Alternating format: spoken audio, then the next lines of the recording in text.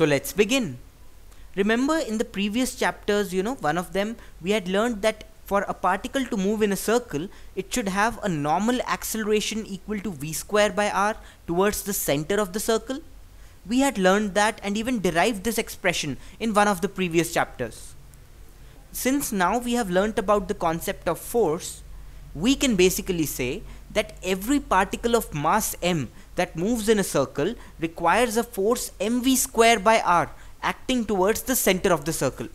Understood? So this is an important fact that you must remember. If a particle is undergoing circular motion, then definitely a force mv square by r must be acting towards the center of the circle. Understood? So this is a very important fact you must remember. We had also learnt in the previous chapters that v equal to omega r. Omega is the angular velocity of the body revolving in a circle, and v is the tangential velocity of the body at any instant. Since v is omega r, we can also say that this important force that is required to make the particle move in a circle, which acts normal to the direction of motion of the particle, is also m omega square r. So force mv square by r or m omega square r must act towards the center of the circle, perpendicular to the direction of motion of the particle at every instant. Understood? This force is called the centripetal force. If a body moves in a circle, then there must be some centripetal force acting on that body. Understood? Note that this centripetal force is not an extra force. It represents the normal component of the forces that already act on the body. So if this particle of mass m moves in a circle, one extra force mv square by r does not need to act on this particle. The forces that are already acting on this particle in the normal direction, in the direction normal to the motion of the particle, they comprise the centripetal force. We add up the normal components of the forces that are already acting on the body and we call them the centripetal force. Understood? For example, take a look at this particle, which is tied to a thread and which is rotating in a circle. So basically, I've taken a thread and I've attached the thread to a particle and the particle is rotating in a circle. Now, no extra centripetal force is acting on this body. The tension in the thread, as you can see, is normal to the direction of motion of the particle at every instant, isn't it? There is no doubt about it. Tension is normal to the direction of motion of the particle. So tension provides the centripetal force. Understood? Similarly, there is a component of the weight of the particle that is normal to its direction of motion, isn't it? After all, weight acts downwards. So if the particle makes an angle theta with the vertical at any instant, then mg cos theta is the component of the weight that acts perpendicular to the particle's direction of motion. So mg cos theta and tension add up and they provide a perpendicular force to the particle towards the center of the circle.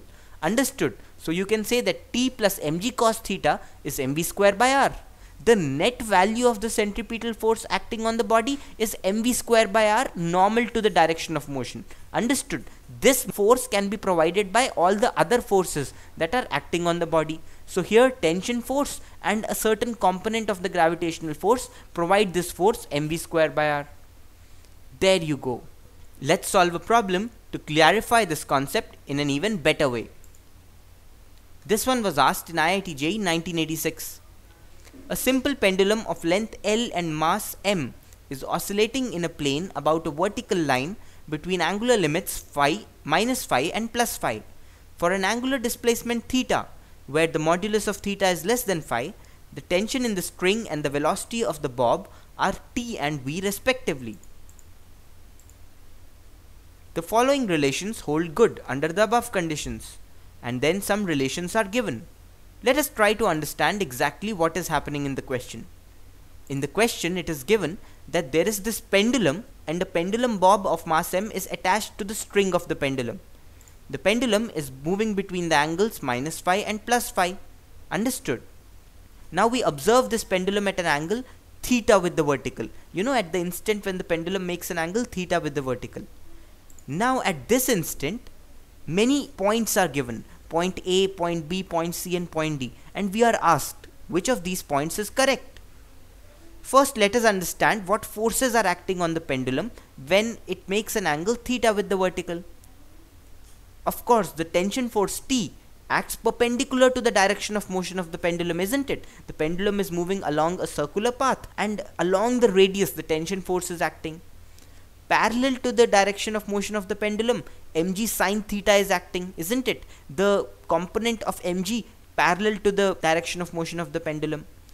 Perpendicular to the direction of motion of the pendulum, mg cos theta is acting in the downward direction but perpendicular to the direction of motion of the pendulum, isn't it? These are the relations given in the question. A, B, C and D. We have to say which of these is correct. The first relationship given is T cos theta equal to mg. mg is the net downward gravitational force acting on mass m. T cos theta is the net vertical component of the tension force acting on mass m. So the net vertical force acting on mass m is T cos theta minus mg, isn't it? But T cos theta is not equal to mg.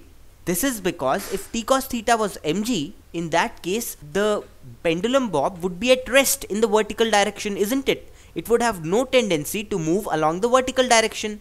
However, we see that the pendulum comes down, isn't it? It comes down. Like if you release this pendulum at this angle theta, what will happen? It will come down, isn't it? It will cross this midpoint here and then it will move up again. So basically the pendulum will move along the vertical direction, isn't it?